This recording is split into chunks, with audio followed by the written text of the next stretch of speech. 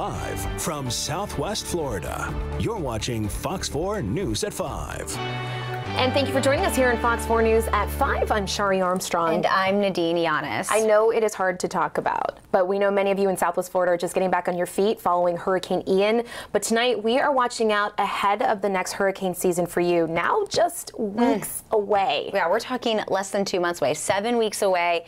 I know it just like puts a pit in your stomach just hearing about it, but tonight we do need to talk about preparation for the next storm, and also we're getting a better look for the first time at what we can expect in the coming months when it comes to forecasting, because the Colorado State University released its 2023 Atlantic hurricane season forecast. So meteorologist Andrew Shipley actually studies long-term forecasting and is now joining us more with this report on this upcoming hurricane season. Yeah, guys, only 49 days until hurricane season. It's kind of hard to think about when you think about it like that. But again, we did get the Colorado State forecast here today, and they are calling for 13 named storms. So that means anything from a tropical storm to a hurricane or whatnot.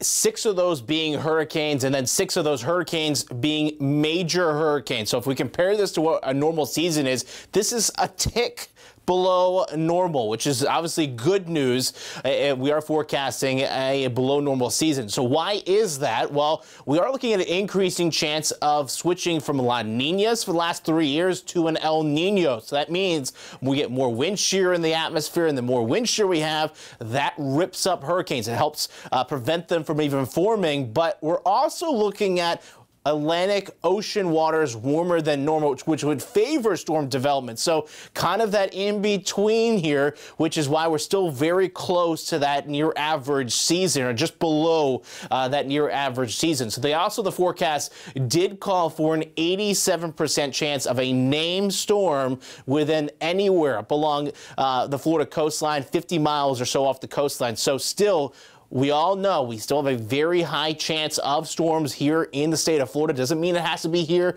in Southwest Florida, but it does mean we do need to start thinking about preparations ahead of our next hurricane season, which starts June 1st.